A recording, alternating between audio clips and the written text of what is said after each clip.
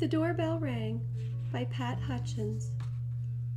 "I've made some cookies for tea," said Ma. "Good," said Victoria and Sam. "We're starving."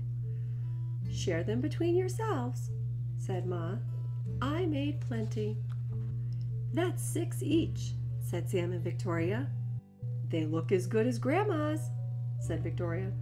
"They smell as good as Grandma's," said Sam. "No one makes cookies like Grandma," said Ma, as the doorbell rang.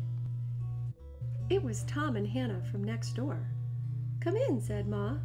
"You can share the cookies." "That's 3 each," said Sam and Victoria. "They smell as good as your Grandma's," said Tom. "And look as good," said Hannah. "No one makes cookies like Grandma," said Ma, as the doorbell rang. It was Peter and his little brother. "Come in," said Ma. "You can share the cookies."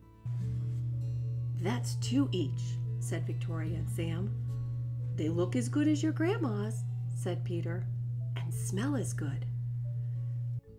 "Nobody makes cookies like Grandma," said Ma, as the doorbell rang. It was Joy and Simon and their 4 cousins. "Come in," said Ma. "You can share the cookies."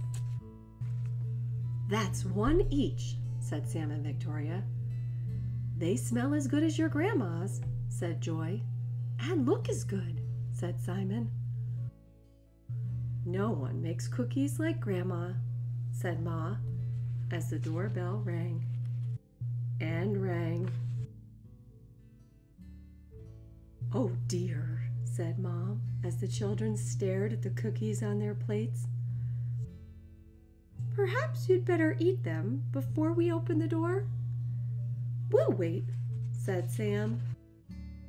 It was Grandma, with an enormous tray of cookies.